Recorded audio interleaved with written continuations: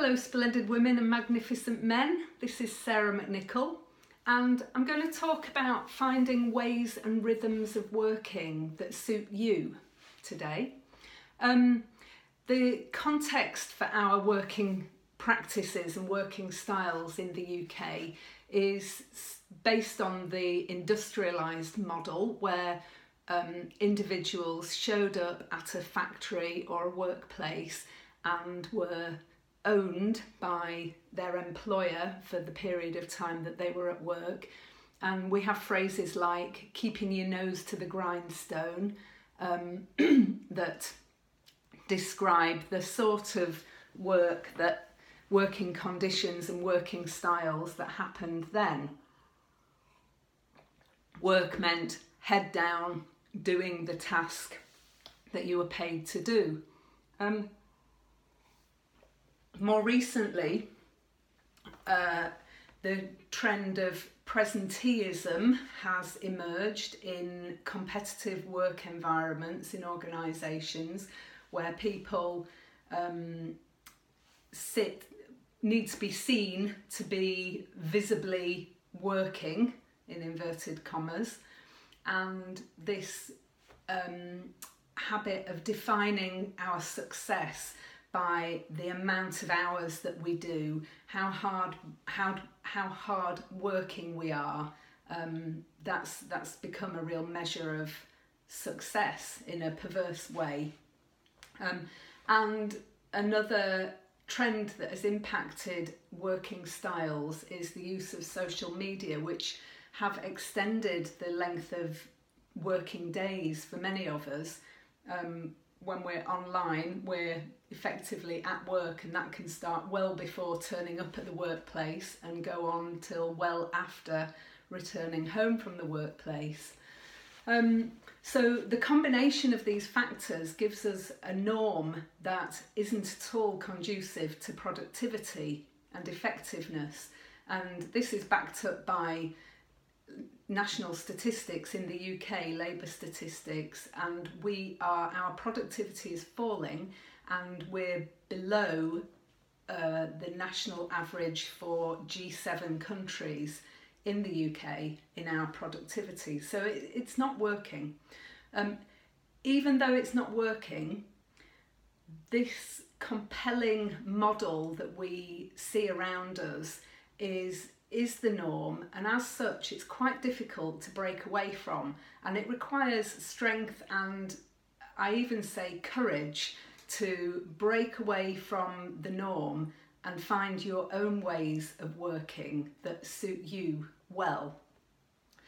I left working full-time in a senior management role 5 years ago, and since then I've been reprogramming myself in terms of my working habits. And currently I'm in the development phase of a new business, and with its associated demands, and it gives me plenty of invitations to stick to my desk ploughing through my to-dos, just like that kind of prevailing model of working hard. I'm an executive work-life coach, and I support high-level individuals. To do this extremely well requires me to be on really good form. I need to be clear, I need to be fully present when I show up for my clients, not thinking about something else, not tired, not stressed. But even knowing all this, even having all this understanding about working practices, I find it tempting to keep my nose to the grindstone. I'm still facing these prevailing messages, and today was a really good example. I recognised that this morning that what would really serve me well would be some yoga, and this was about 10 o'clock. I knew that if I did some yoga, it'd be about 11:30 before I got near to proper work, as in sitting at my computer.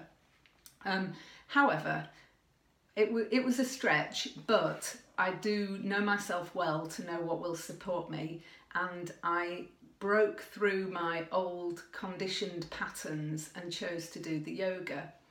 As a result, I ended up very grounded, and I wasn't in that shape before I did the yoga, and enthusiastic about getting on with my to-dos in the day ahead. Plus, I'd come up with a couple of ideas to create content to share, and this is one of the pieces of content that came to me mid-yoga. So it reminded me of the value of cultivating working practices and habits that are conducive to you performing at your best and being creative, being effective, being productive. So my encouragement to you is listen to yourself, notice how you feel and operate. You know what works for you. While you can't necessarily down tools and do yoga in the middle of the day, maybe you can take a lunch break, maybe you can set some boundaries about being offline after work. There will be some things that you can introduce into your working practice that will support you to work at your best. Trust your judgment, trust your own working style, and keep practicing. Thanks for listening. Bye bye.